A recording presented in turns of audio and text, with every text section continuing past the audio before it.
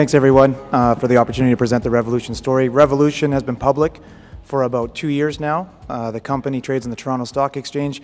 The majority of 2011, the company spent their time amassing two fantastic property portfolios. One in North Carolina, which is a similar play to a very common story with the Remarco developments. And then late in 2011, we took the Mexican portfolio off of Lakeshore Gold, which was formerly and more commonly known from in the West Timmins days, because they're the last company to explore in this region.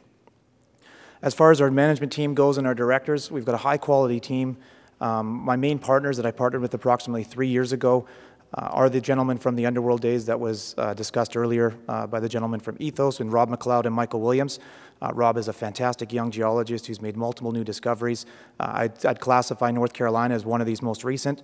My own personal background is I've raised about 250 to 300 million in the last 4 years for junior companies like this. When the opportunity made sense, that's when I partnered with both Robin and Michael, and we work day to day on a number of companies together. Obviously, my day-to-day job is Revolution.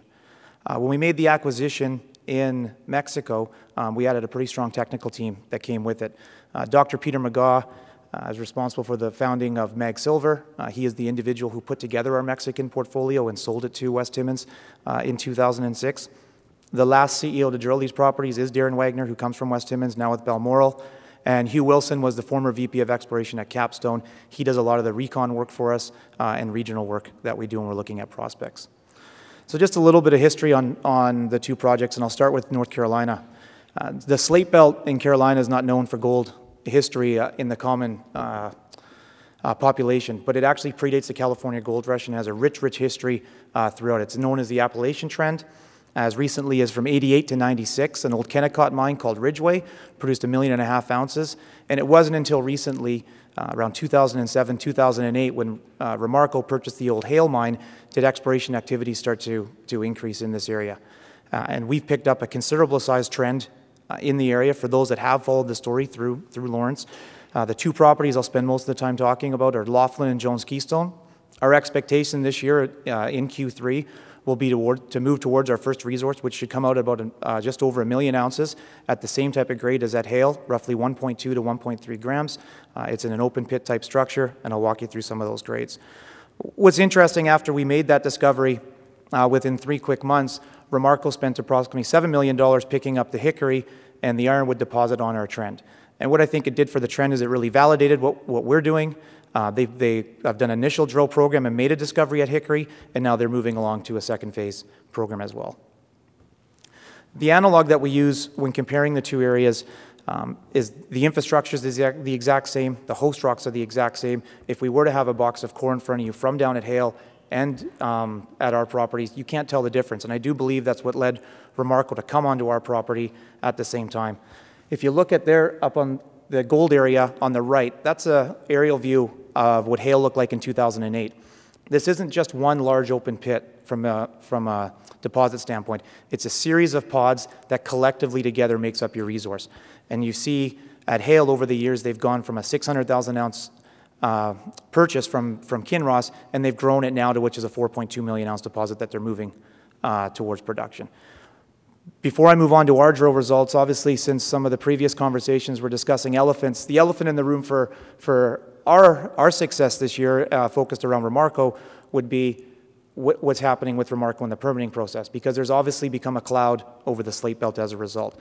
And it's easily categorized as Remarco went forward with an EA, which is known as an environmental assessment, which is an internal document for permitting, instead of an EIS. And right now there isn't a gold mine in operation in the US that has not gone through an EIS component. So at some point this year, Remarco is going to submit their EIS. Hopefully there's going to be some joy from that, and they're going to move towards permitting and production. And I would expect to see not only ourselves see a pop with our share price, but I'd also see a bunch of the juniors that also entered the space start to get some joy and exploration increase once again, as it was about 1.5 years ago in the area. What do investors care about is obviously our drill results. Here's a host of about 15 to 20 different drill results. As you can see, they're very similar to what you're seeing down at Hale. We're going to probably come out with that first resource in Q3, looking at 1 million ounces of approximately 1.33 grams. And all of this is from surface. In particular, at Laughlin, the majority of our holes were collaring right into the system. Here's an aerial view, and just for quick snapshot on the infrastructure of this area.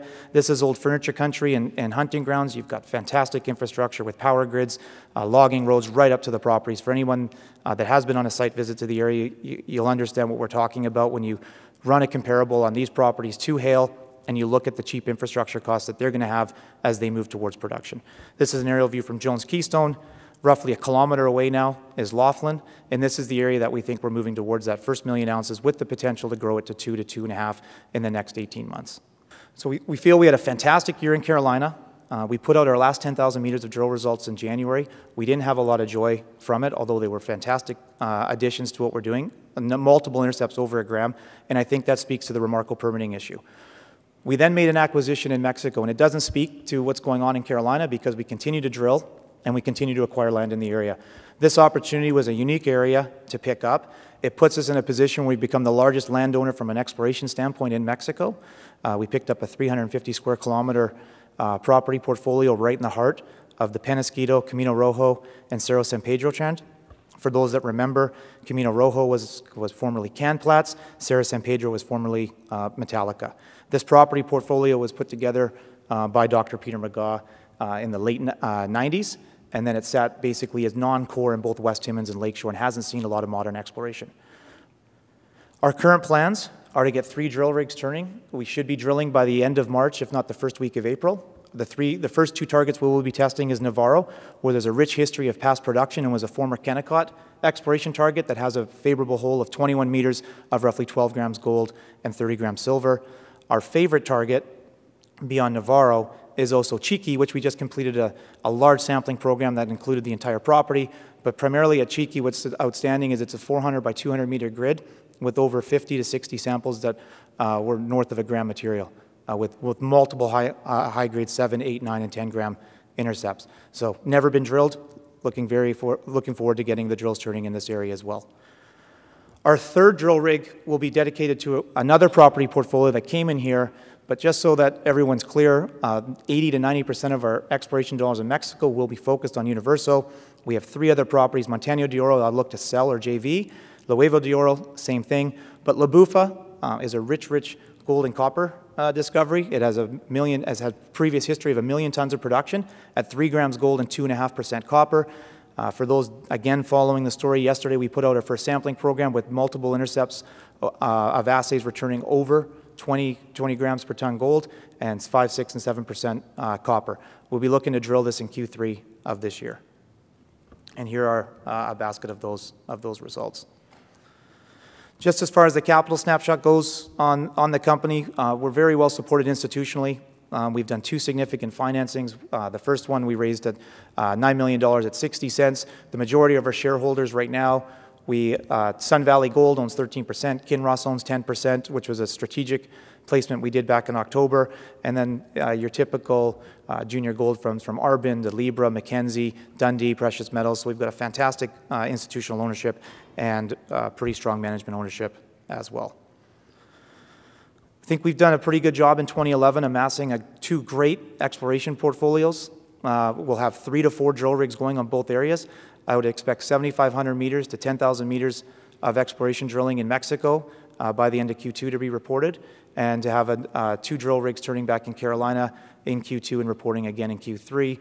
Those 5,000 to 7,000 meters in Carolina should be moving us towards our first resource. Thanks for the opportunity, and obviously we'll be around for questions.